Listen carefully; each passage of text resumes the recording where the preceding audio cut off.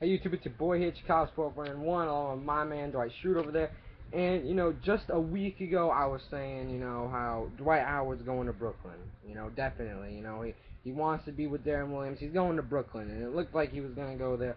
But no, he's going to commit to the Lakers, and he will become a Los Angeles Laker in a 3-team trade with the Magic, Cavaliers, and Lakers. And pretty much what this trade is, the Lakers would obviously receive Dwight Howard. Andrew Bynum would go to the Cavaliers from the Lakers. And the Magic would receive Anderson Varejao and multiple draft picks. And who does this work out more for? Obviously the Lakers. I think it's really going to hurt the Magic. Because, Anderson Varejao, he's not as great as a player as obviously a Dwight Howard. He never will be, or even an Andrew Bynum. And I actually thought the trade, if they were going to do something, it would be Andrew Bynum to the Magic. But no, now it's gonna be the Magic are gonna get hurt more than ever, and this team is gonna be out of the playoffs. You might not see them in a finals for quite a while now. They don't got any pieces. They're gonna have to rebuild. And it all falls on Dwight Howard pretty much, because Dwight Howard has ruined this team now.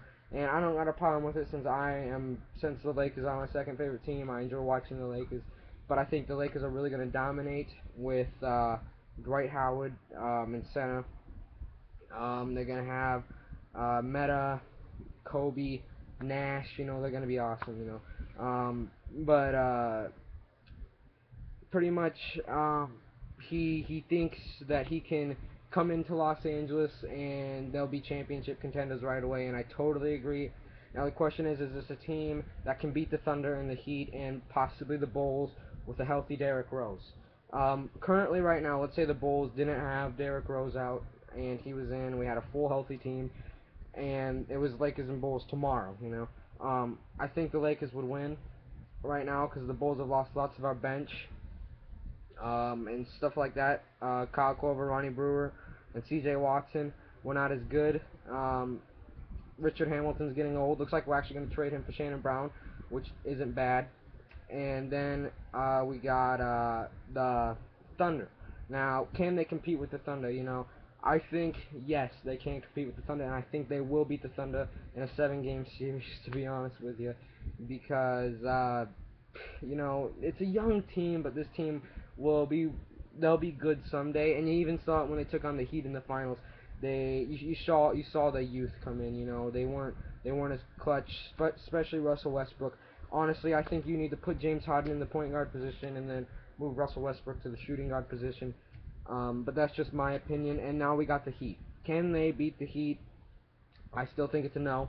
I'm a Bulls fan, and I know how good the Heat are, but no, they cannot beat the Heat if they were in a 7-game series in the finals. It might be close, though. It would be like maybe a 2-4 series, But yeah, you guys tell me your thoughts on this. It's really big for the Lakers. They're back to championship material. Oh, and I forgot. Oh, Pau Gasol's gonna be there too. Because I was naming out every player. Pau Gasol, he's gonna be good in the post too, helping out Andrew Bynum. Look at that starting five.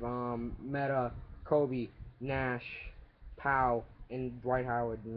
That's really good starting line. But tell me your guys' thoughts.